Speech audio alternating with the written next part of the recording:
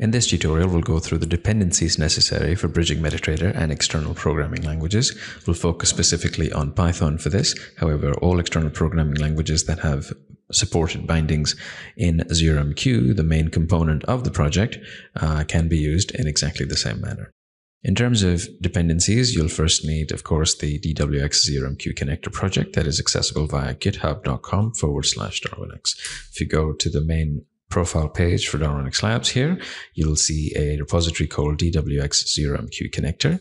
Click on that, and that will expose all the underlying README as well as source code that is available to you, as well as dependencies that are available inside the dependencies folder. These dependencies include MQL ZeroMQ, which is a work of art conducted by a Mr. Ding Li, who has his own GitHub profile here at Ding Matao. And he's kindly licensed his work under the Apache 2.0 license.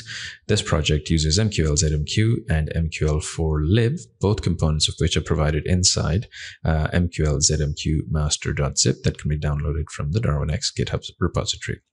All code referenced herein that uses MQL ZeroMQ and MQL4lib has been appropriately referenced for licensing, and we've acknowledged copyright in each of the files. If you do use this or share this code with anyone else, please make sure you respect the terms of the copyright license as available from Ding Matao's profile and reiterated over here on our own repository.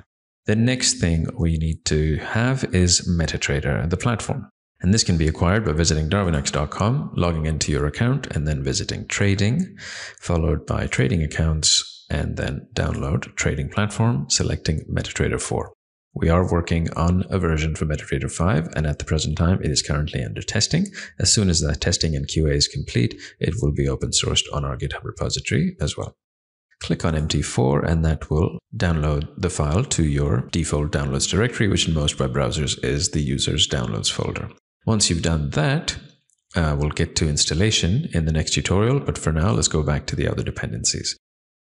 Inside MetaTrader 4, we'll need to deploy libzmq, libsodium, and MQL ZeroMQ. And all three of these files have been prepackaged for you inside the MQL ZeroMQ master.zip file that is available under DWX ZeroMQ Connector /dependencies on our GitHub page. In terms of programming languages, ZeroMQ has extensive support and a vibrant community of contributors who have produced bindings for several different programming languages. Ones to note are Python, C++, C#, Java, as well as others such as C, Ruby, Go, Node.js, Erlang, F#, Haskell, Perl, Rust, PHP, and several more. If you'd like a complete list of these bindings, please visit wiki.zeromq.org/bindings:_start. For each programming language specifically, let's go through the dependencies that you'll need in order to run the DWX ZeroMQ Connector project. For Python, this is ZeroMQ. So let's go to the bindings and go through the language-specific bindings. For Python, you'll need PyZMQ. If you happen to be using Anaconda and have done a default installation of Anaconda, PyZMQ will be installed by default. If you aren't using Anaconda, then of course you can install PyZMQ by initiating a call to pip install PyZMQ. There are several examples for server and client applications on this page that give you a brief idea of how to go about using PyZMQ inside Python. Of course, if you'd like a more exhaustive example of how to use ZeroMQ with Python, then you can simply go over to the DWX ZeroMQ Connector project, click on the latest version that is in publication here, visit the Python directory, and go through the API. Here you'll find an exhaustive example of how to incorporate various messaging patterns and the ZeroMQ library into your Python applications. And this Python client application that's been provided to you here is fully functional in terms of all the commands and features that you need in order to not only create a bridge using ZeroMQ to MetaTrader, but also allow you to do data exchange and input-output between your external environment and MetaTrader. And we'll go through this in a lot more detail in future tutorials. For C++, if you happen to be using C++, then C++ comes with support via CPP ZMQ, ZMQPP, AZMQ, and CZMQPP.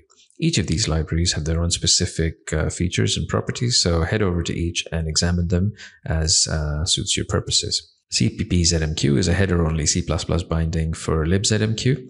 And ZeroMQ PP is a C++ binding for ZeroMQ that is a high-level library, and it hides most of the C-style interface core that ZeroMQ provides.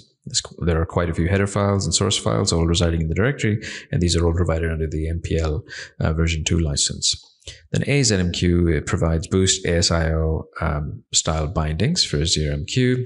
And finally, CZMQ PP is a wrapper for CZMQ, and this aims to be minimal, simple, and consistent for users. For Java, there are JROMQ, JZMQ, and JCZMQ, and if you'd like more information on their particulars, then please visit zeromq.org/languages/Java, and these three are listed here, along with where you can access them, where their GitHub profiles are, and certain examples of their usage. If you aren't using Python, C++, or Java, then please visit the bindings page that we showed you earlier, and over there you can access more information about the bindings specific to your programming environment, your programming language, and any dependency libraries that you would need for implementing a client application for use with the DWX ZeroMQ Connector project. So that's it for dependencies. We'll now go into more detailed installation and configuration tutorials with the next one. And here we'll talk about how to install and configure MetaTrader, how to install and configure your Python environment for first use with the DWX ZeroMQ Connector project. And we'll then run through example usage of how to combine the two, your external environment and your MetaTrader instance connected via ZeroMQ, and demonstrate using video tutorials that we've already done before, where we'll show you strategies that we've implemented using this framework. As always, if you enjoyed this presentation, please do consider sharing it with your social networks, colleagues, co-workers, and friends, and do subscribe to the Darwinex YouTube channel so you remain up to date with all future videos that will be released in this series and other topics discussed on Darwinex. Thank you very much for your attention. See you next time.